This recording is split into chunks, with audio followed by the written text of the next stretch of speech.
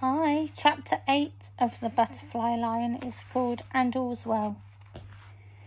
Bertie came every Sunday after that. Sometimes it couldn't be for long because he'd had detention back at school, or maybe I'd have to send him away because Father was down for the weekend shooting pheasants in the park with his friends. We had to be careful.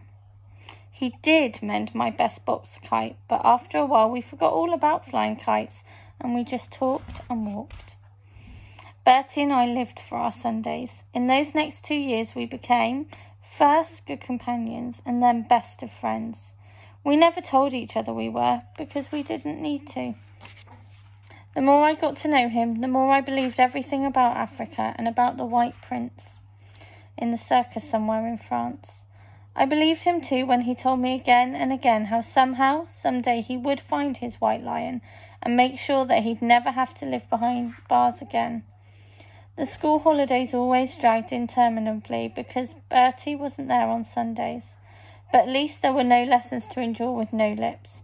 She always went off in the holidays to stay with her sister by the sea in Margate. Instead of her lessons, though, Nanny Mason would take me on endless nature walks on the wild side, she called them. I grumbled and stamped my feet. But it's so boring, I tell her. If we had zebras and water buffaloes and elephants and baboons and giraffes and wildebeests and spotted hyenas and black mamba snakes and vultures and lions, I wouldn't mind. But a few deer, a fox's hole and maybe a badger's set, a dozen rabbit droppings, one robin's nest and some cuckoo pint. Once before I could stop myself, I said, "And do you know, Nanny, there's white lions in Africa, real white lions." "Fancy that," she laughed. "You and your fairy tales, Millie. You read too many books." Bertie and I didn't dare write letters to each other in case someone found them and read them. But school term came round again, and he'd be there under the wych elm on the first Sunday at 3 o'clock without fail. What we found to talk about all that time I cannot honestly remember. He sometimes said how he could never look at the circus posters without thinking of the White Prince. But as time passed, he talked less and less of the White Lion, and then not at all. I thought that maybe he had forgotten all about him. We both grew up too quickly. We had one last summer term together before I was to be sent off to a convent school by the sea in Sussex, and he was to go away to a college under the shadow of Canterbury Cathedral. We treasured each meeting, knowing how few we had left. We were silent in our sadness. The love between us stayed unspoken. We knew it when our eyes met, when our hands touched. We were just so sure of each other. Bertie had left me that last Before he left me that last Sunday, he gave me a kite he had made in carpentry lessons at school and told me I had to think of him every time I flew it. Then he went on his way to college and I on mine to my convent, and we didn't see each other again. I was always very careful where I flew the kite he'd given me, just in case I lost it up a tree and couldn't get it back again. I thought that if I lost the kite, it would be like losing Bertie forever. I kept it on top of my cupboard in my bedroom. It's still up there to this day. Now, we did write because we were away from home and it was safe to do so. We wrote letters that talked to each other just as we had done all those years on Wood Hill. My letters were long and rambling, about tittle-tattle at school, about how much happier it was at home now that No Lips had left. His were always short, and his handwriting so tiny you could hardly read it. He was no happier shut inside the walls of his cathedral precinct than he had been before. There were bells, he wrote, always bells. Bells to wake you up, bells for meals, bells for lessons, bells, bells, bells, cutting his day into thin slices. How we both hated bells.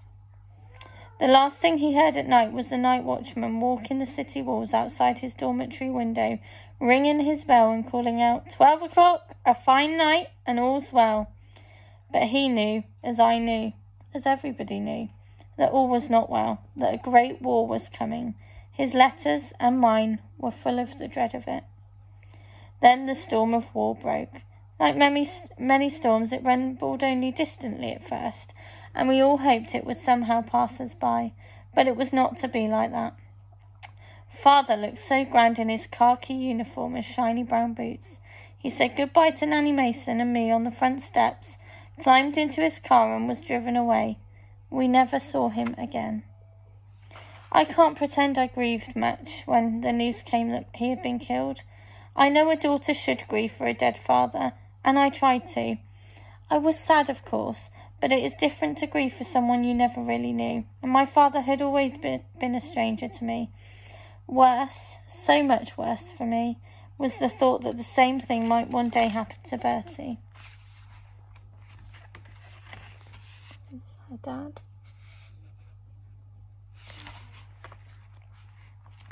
I just hoped and prayed that the war would end whilst he was still in the safe at college in Canterbury.